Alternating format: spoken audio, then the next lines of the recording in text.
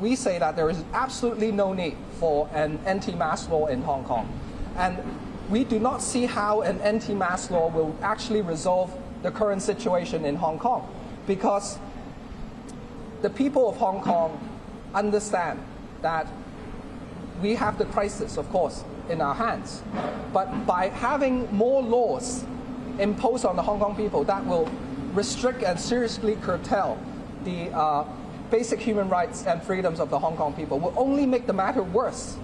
I hope the authorities by now should have listened to the Hong Kong people, that their yearning for freedom, liberty and democracy are not going to go away simply because you enact even more draconian laws to suppress the human rights of the Hong Kong people. And I stress that this emergency regulation, if used, will damage the rule of law in Hong Kong. It will serve to further restrict the human rights and freedom of the Hong Kong people.